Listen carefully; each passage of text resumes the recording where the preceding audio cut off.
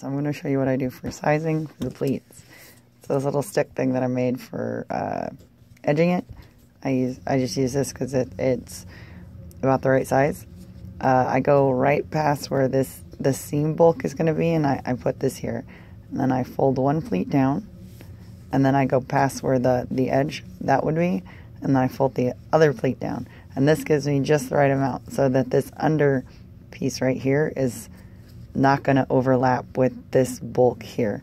So once I have that there, then I go ahead and iron might be in the way, but I go ahead and set this side, because once I get this set, then it's a little easier to match everything else out. So I'm going to go ahead and pull this.